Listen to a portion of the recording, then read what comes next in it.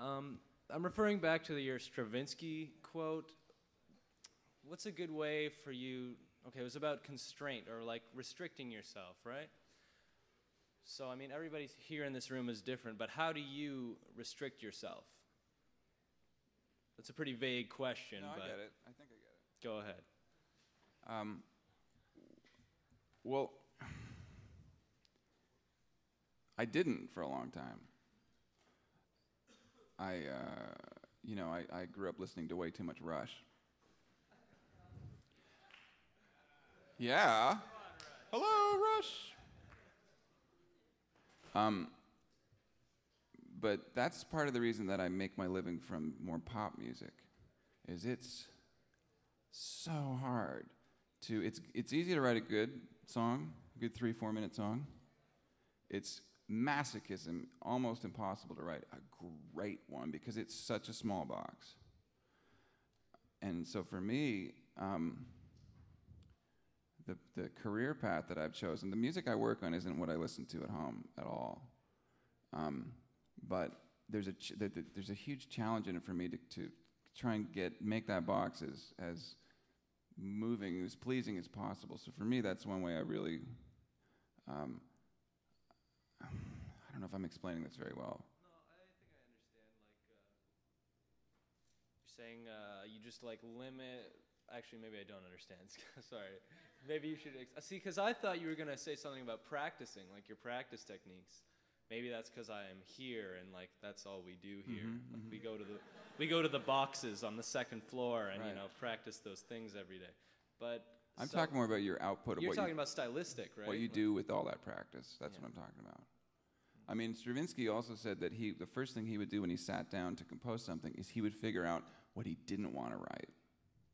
That's the first thing he would do, and he would figure out the key that he wanted to start in, the scale, the tonality of what he wanted to start. He would never sit down and go, look at all these 88 keys. I'll write anything. Opposite. He would, and his music doesn't really sound like he did that. That's what, to me, is the kicker of him saying all that. Is, you'd think that some guy saying that would be writing Mozart. But his stuff is, crazy sounding. Does that help at all? It does help, yes. I mean, you should practice your butt off. You should continue going to those booths and doing all that. But what I'm talking about is, where you set your sights with all that firepower afterwards. And it's kind of back to the less is more thing, too. That took me forever to learn. Again, back to the Neil Peart influence. Like, just, it was fun to be really indulgent. And you have to have that, I think, to be a great musician. Back to what Denny was saying at the beginning of this, I don't mean this arrogantly at all, but I'm really overqualified for what I do for a living. But every once in a while I get to inject some of that stuff, by writing a string arrangement or something. It's just like, it's like letting all that, I think I'm rambling. I think I'm off the plot, but like letting little bits of it out when it's needed. And sometimes you need to let the whole army loose.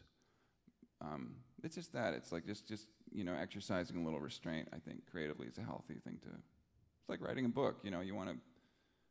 Who's the hero of the book? Who's the hero of the story? Again, it's back to storytelling. You want it. The more focus you've got, the more pure the story is. In a way, the freer the art of it is. Does that make sense? Okay. Thank you. Hello. Hi.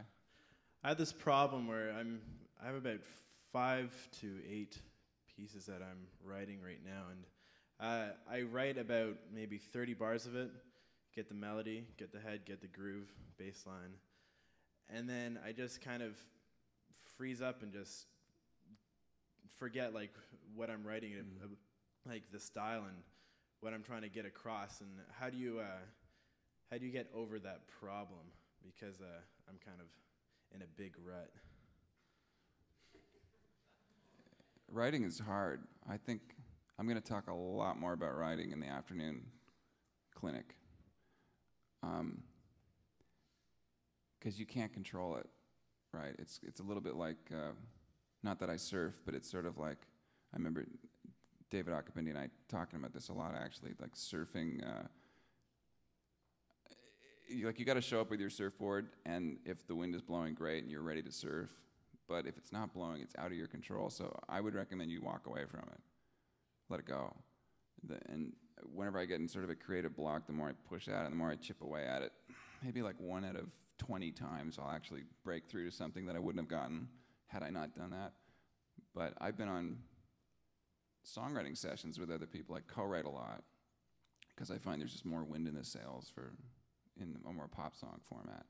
And if it's not happening after like an hour, let's just pull the plug. Let's just call it a day. It's okay to do that. Wait for it to come back to you. Yeah, but then the other problem is like I'll start writing something, but then I'll just have a different idea that's branched off to it, and I'll be okay. Well, this sounds really cool if I'm doing this, and then I'll start branching off into that, and then I'll start branching off into another part of that. So I'll have, Right. the next 8 bars will have, 6 or 7 different styles, and I don't know how to focus. Maybe I just can't focus, keep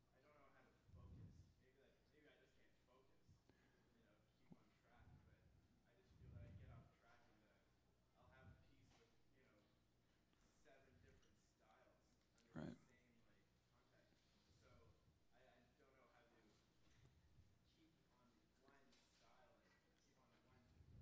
one style and keep on one track and just get over that. Well, book authors have editors. We don't really have that as composers, but you can always. Editing is so important. It's so important. That's mostly what I do as a record producer, is just edit. That's why I sometimes refer to it as reducer, taking away and just leaving the good bits. I don't know, bounce it off friends you trust.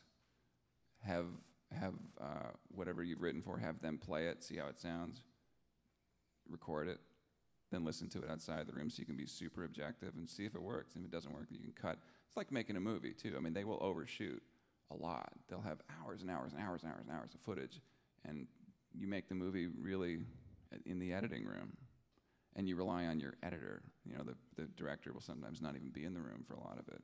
So if you can find any kind of editing help, either from yourself by just getting it as far away from it as possible and then listening to it like it's somebody else's work, that's a good trick. Or actually having somebody else listen to it that you trust. Yeah.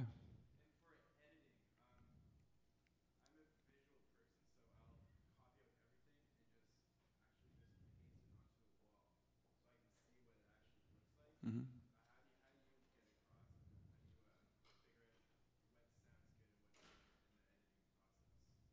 Pro Tools. Yeah.